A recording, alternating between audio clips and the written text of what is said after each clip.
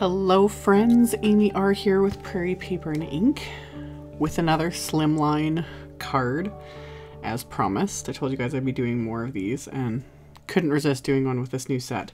This is the main squeeze stamp set from My Favorite Things. This was part of their May 2020 release. I was so excited when I saw it. I was like, oh, lemons, just the color, yellow, happy, fun, love. So I used all the images in the stamp set and I'm stamping them onto distress watercolor paper, just stamping them onto the smooth side with VersaFine Clair Nocturne ink.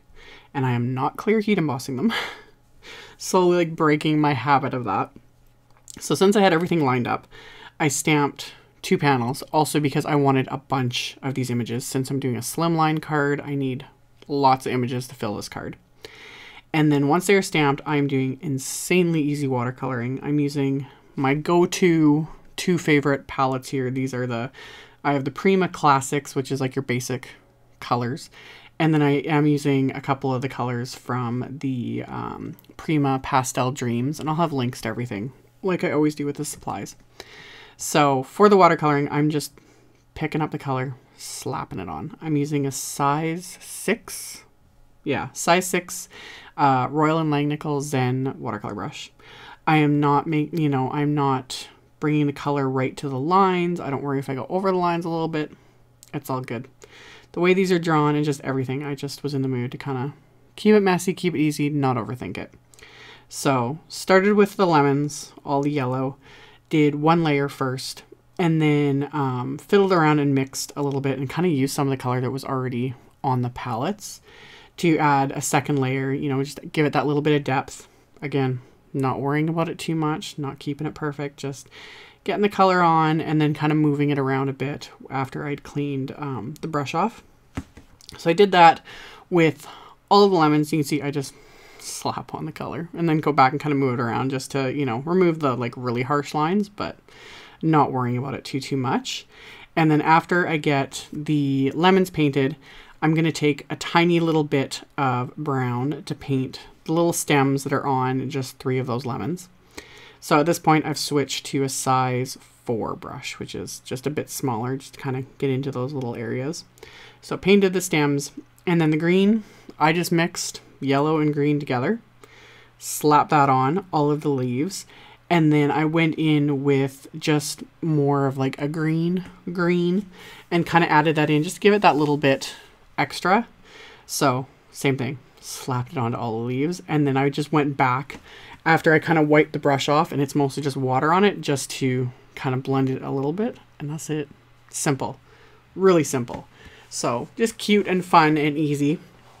So I made sure everything was completely dry before I go on to the next step, because I don't want to smear anything, etc. So made sure everything was completely dry, and then I want to add splatter, of course. So I'm using just white paint. This is Picket Fence white paint by Distress, like Ranger. And I put everything in my splat box this time, so I don't get, splatter everywhere.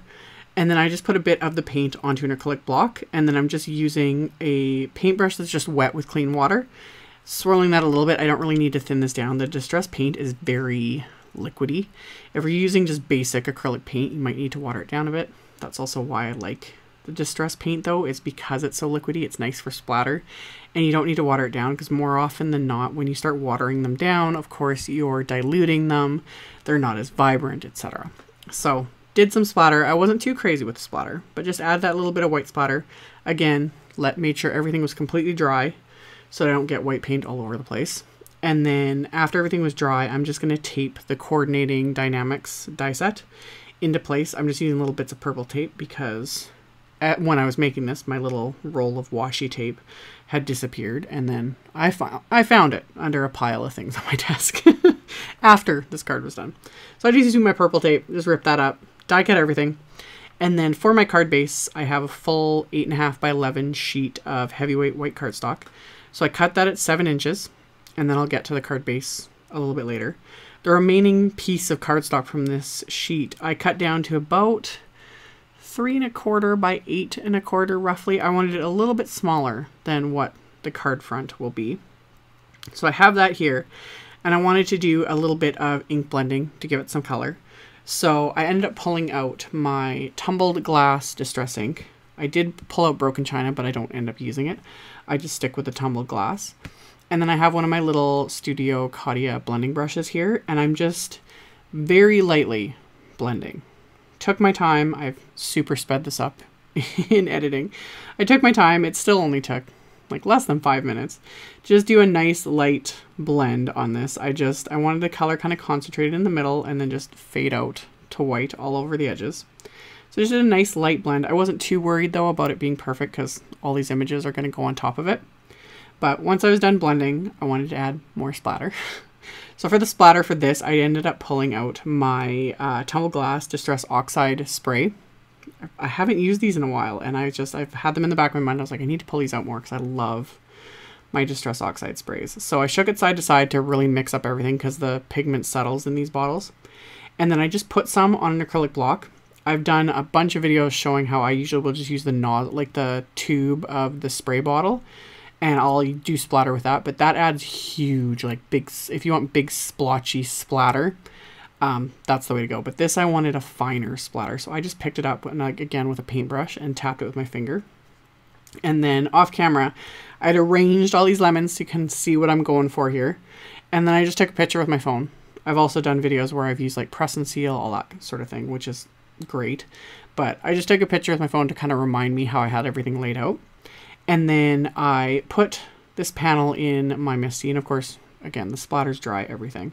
Put this in my MISTI, figured out where the center was. I just used one of my MISTI creative corners, the like L-shaped ruler, to kind of position the exact center of this. And then I lined up the thank you stamp from the main squeeze set, and then got that on the door of my MISTI, and then I inked it up with that same VersaFine Clair Nocturne ink, and then stamped that onto the panel.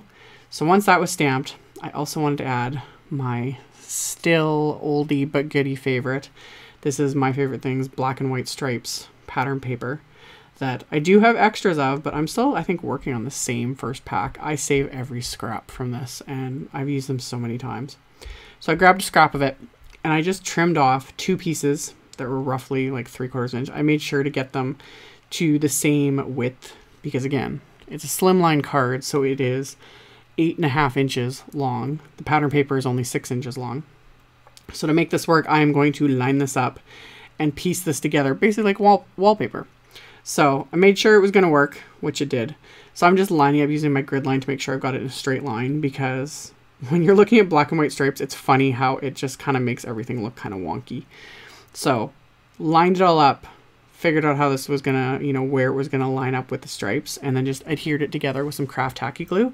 And now I have one big long piece of pattern paper, and you can barely see the seam, and it'll be irrelevant anyway because I'm going to cover it up with some of the little leaves that I have watercolored. So got that adhered together. So I'm going to adhere this strip to my card front panel here, and same thing, just using my grid mat to kind of line everything up to make sure I get this adhered straight. So I'm going to adhere this with the craft tacky glue, flip it over, trim off the excess with my scissors. And then once this is trimmed off, I'm going to save that last little piece. I was going to put it back with the package, save it for the next project. But then I decided I'm going to save it. I'm actually going to use it on the inside of the card in a bit. So got that adhered. So now I'm just going to start adhering all my lemons and leaves. I have my phone off to the side, so I'm referencing the picture I had taken with everything arranged. So I just keep going, kind of work my way from outside to the middle with all of these lemons, and I'm just adhering them with the craft tacky glue. I did think about like popping things up with foam tape, but decided not to. Decided to just adhere everything down.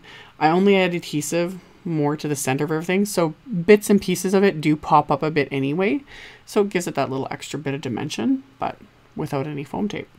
So I just kept adhering everything in this almost the same way I had it before I stamped the sentiment.